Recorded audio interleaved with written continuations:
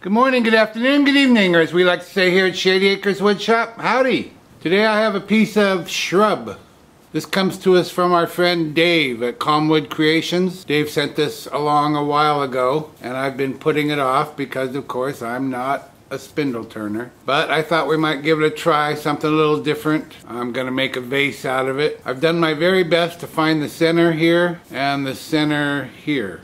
And I've driven my 4-prong drive center into here. Dave doesn't know what kind of shrub it is, and he said that right on here. Shrub branch, question mark. Let's see what we can do with this shrub branch, question mark. I've got the top end there lined up. Now I'm just driving in the live center. And as you can see, I've just put my 4-prong drive center in the chuck jaws. There's no point in taking the chuck off, and I'm all for that. So I'm just applying some pressure here. First thing I want to do is make a tenon on the bottom, make a base for it to set on. So I'm just going to bring up my tool rest. Let's see what kind of speed we can get out of this.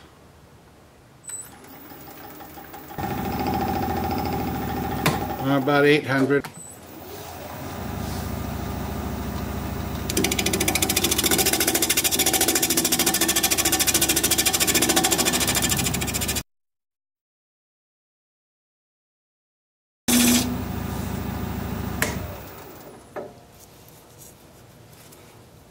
We'll mark out for the tenon.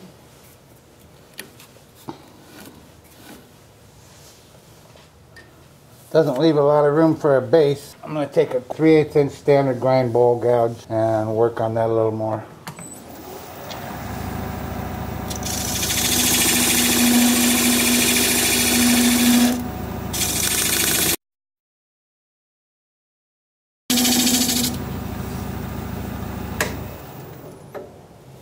And I'm going to take this diamond point tool and square up the sides of the tenon.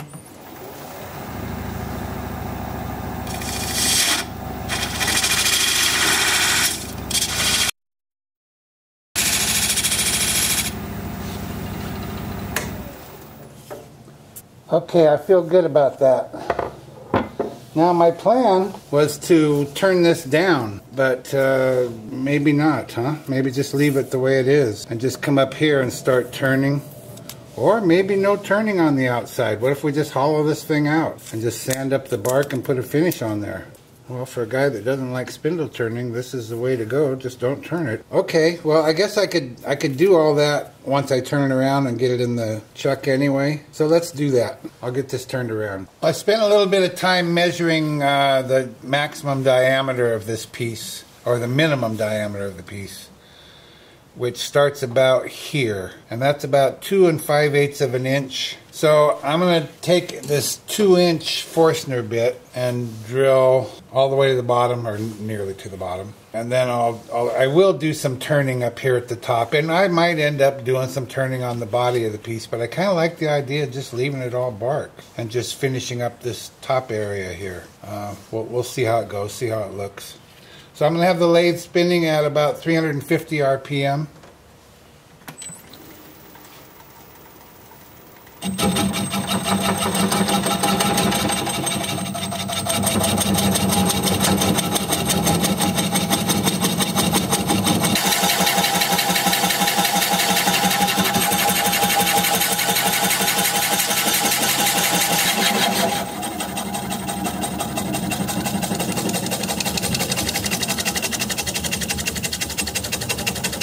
going to let that cool off a little bit. That's a lot of rubbing on that metal. This is probably pretty boring to watch, so I'll be back in a little bit.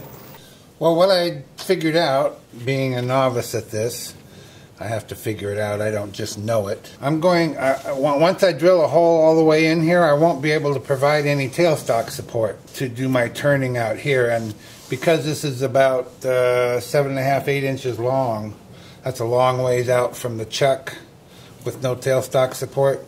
So I'm going to bring my tailstock up now and drive that live center in there so that I have some support while I do my turning at the top here. It's going to be a little close, but we'll make it work. So now I should be able to spin that up pretty fast.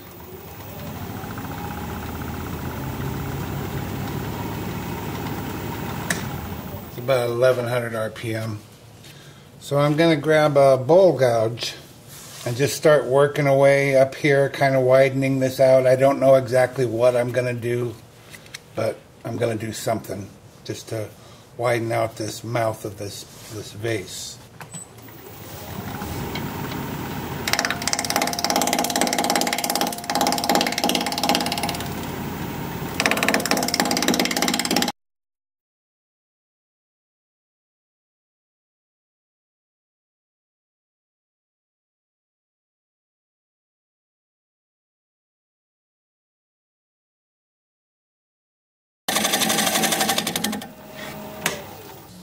Well, we have to make a decision here.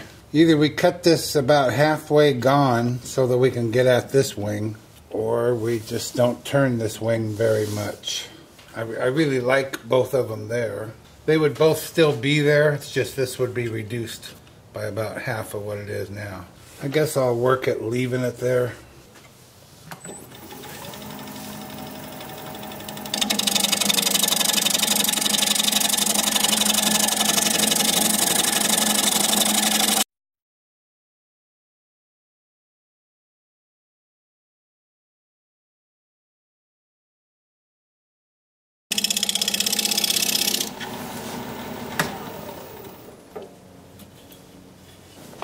Okay, back to drilling.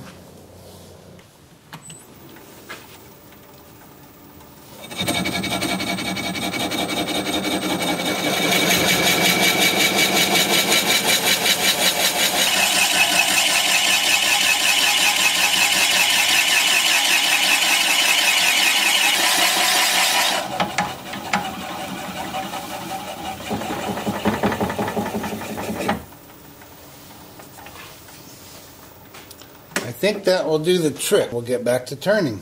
About 1100 RPM.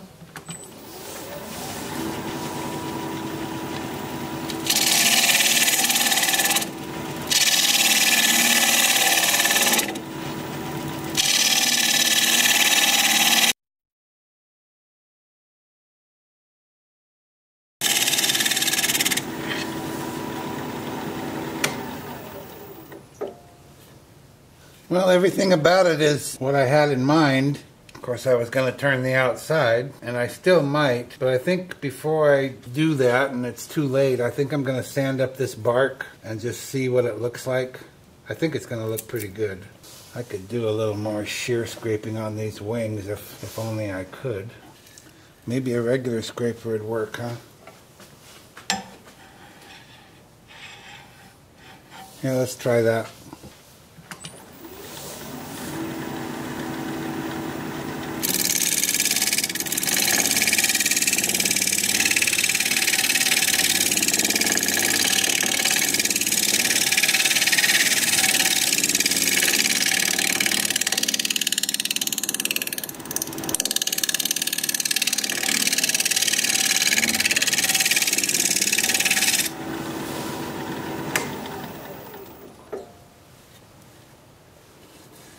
Okay, let's do some sanding. I'm going to start sanding with my Sandoflex. I'm going to use 80 grit. Typically when I do bark I do 180 grit. But in this case I want to remove as much of this loose stuff as I can and still leave some hint of bark. I don't know how it's going to work. I don't know if it's going to work, but we're going to find out as soon as I get my mask on. Lay the spinning in reverse at about 320 RPM.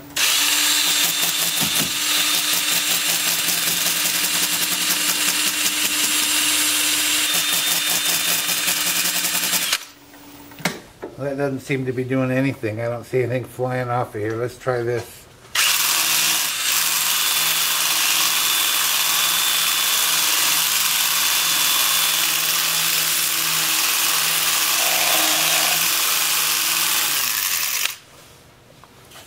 That might be doing something.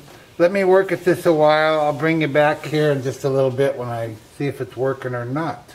Well, I'm really glad I did that. So I sanded it with 80 grit, and then I kind of thought this might happen. Then I blew it off to blow the dust off of it, and some more bark came off. So then I sanded it with some more 80 grit, and I blew it off. and more bark came off, but it was less this time. So I did it again, and it was less again.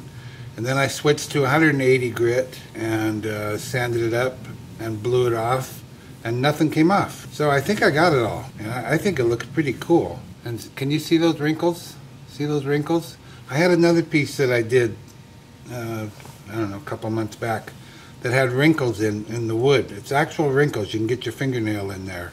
And I'd never seen that before, but it's very cool. So I'm happy with this, and I think it looks nice with all those different colors and shapes and textures and whatnot in there. So now I'm going to turn my focus to sanding the turned part, this part. And the way I'm going to do that, I'm just going to take my 2-inch disc sander and do it manually.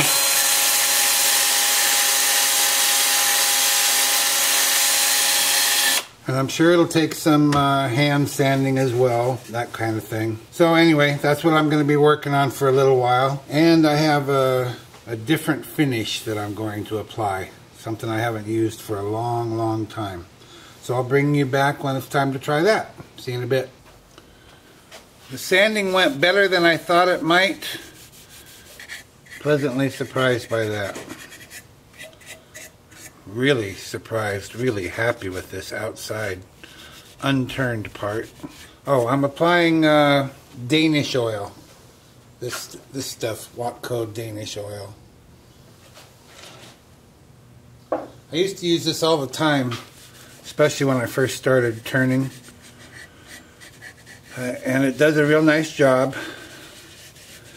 But what I don't like about it is the dry time, at least in my climate. At least on a day like today where it's about, I don't know, 40, 47, 48 degrees, something like that. It just takes too long to dry. And then you have to let this set for half an hour and then come back out and put another coat on, let that set for 15 minutes, and then come out again and wipe it off. And I don't always have that kind of time, or it's even colder than it is now. So I just kind of quit using it. I'm brushing inside the opening now. What I did for the inside of this is I just took a 1/2-inch dowel that I have a split cut in the end of it, and I doubled over some sandpaper strips and mounted that dowel up in my drill,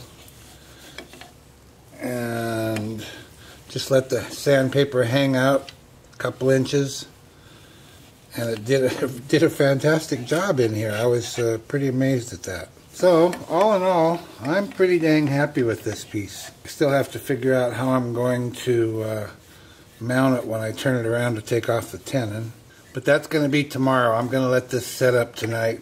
I am going to, like I said, come back out and put on a second coat and then come out again and wipe it off.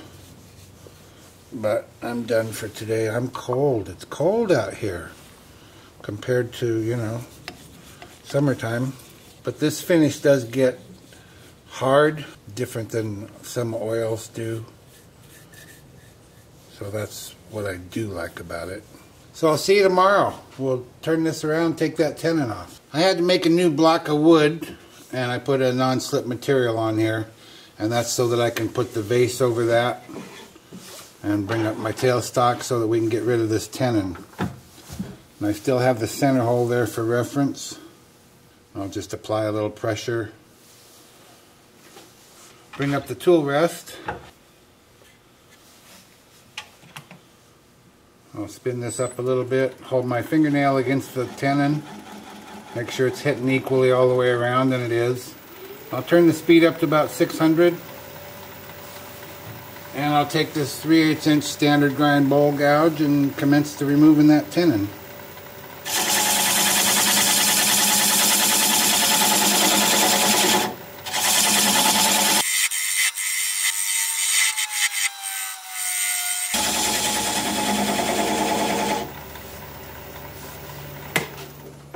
We'll check for clearance. And we have clearance. Now I'm going to take a 3/8-inch swept-back bowl gouge. I'm going to turn the speed down to 400 RPM on the lathe, and I'm just going to keep working away at that little nub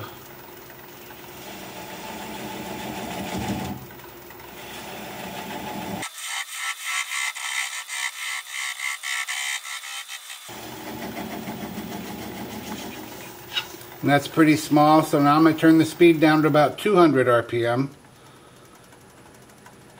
And I'm going to apply the bevel of the gouge against the bottom of the piece. Right hand on the gouge, left hand on the switch. Pressure towards the headstock. And when the little nub stops turning, we will know we're through. Like that. This is end grain, so more often than not it just breaks apart. You just have to be aware of that. And then I'll just take it over here to the workbench, sand this up, get it signed, and I'll be right back. Well, there it is, one unturned vase. It's 3.5 inch diameter and just under 8 inches tall. It's got some nice colors and grain textures in the bark. I guess we'll call that bark. There's the bottom all finished up. There's the inside. I'm pretty happy with it. Happier than I would have guessed I'd be. I'm really glad I didn't turn the outside. That just makes all the difference in the world, don't you think? Just a little bit of turning here on the two wings, and to blend the inside to the outside. I hope you like it. I sure do. Thank you, Dave from Calmwood Creations, for sending this along for all to enjoy. If you like this video, thumbs up please. I'd sure appreciate it. If you're a subscriber, thank you very kindly. I truly appreciate that. If you're not a subscriber, you might consider becoming one. I put out regular videos about one a week, and I'd like to keep in touch. Your comments are always welcome, and I read all of them. So for now, this is Phil, Shady Acres Woodshop, signing off.